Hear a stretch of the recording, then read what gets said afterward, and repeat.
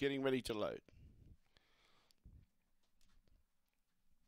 So 220 about the 4 Action Bronson, 390 the 2 Lance Keeping, 340 splitting those, number 8 Redeemer's Gift.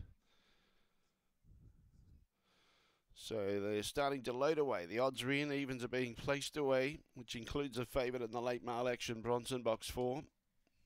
Into 360 late Redeemer's Gift, box 8. Track cleared, set to go. Green light on.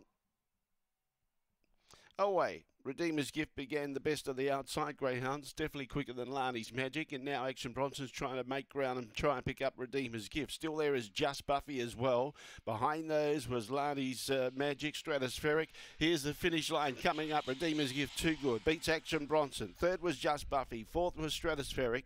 Behind those, Lance Keeping was never really in it, and Lani's Magic at the tail end of the field, and the run was pretty solid, around 16.70.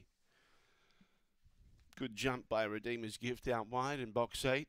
Had plenty of galloping room to build up its momentum and take the lead in the early part of the race. Just Buffy was trying to chase it down, and Action Bronson got to the inside, but Redeemer's Gift was on the bunny and going strong, and has withstood the late challenge of Action Bronson, who was making ground but was never going to catch Redeemer's Gift, who set up a good lead after the first 150 metres.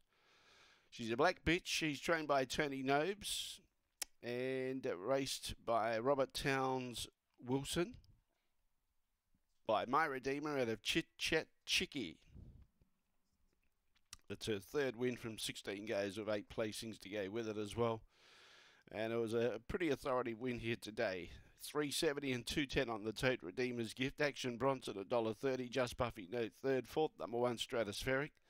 The Quinella 8 and 4, $2.90. The Exacta 8 and 4, $13.70. The Trifecta 8, 4, 5, $21. The first 4, 8, 4, 5 and 1, $229.70.